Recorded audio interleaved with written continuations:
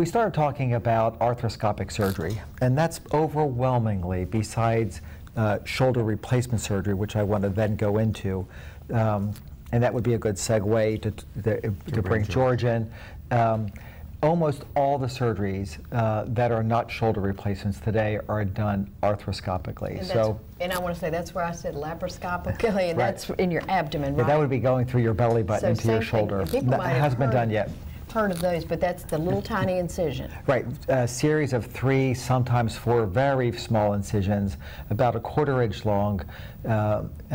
Often, some don't even need sutures. Often they just get one little tiny suture.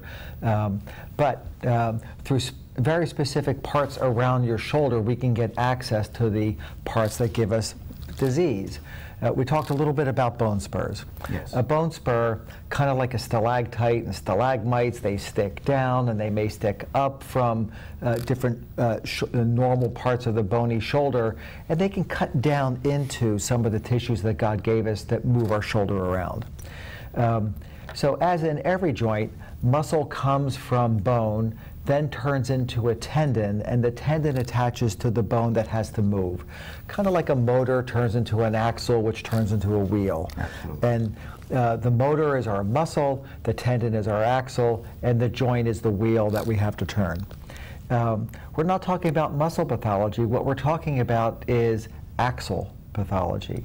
When he was talking a little bit earlier about the worn out shoulder joint, when the cartilage was worn out, that's wheel pathology, pathology, not real, but wheel. When you have a torn axle or a torn tendon, we deal with that almost exclusively arthroscopically in a modern operating room today.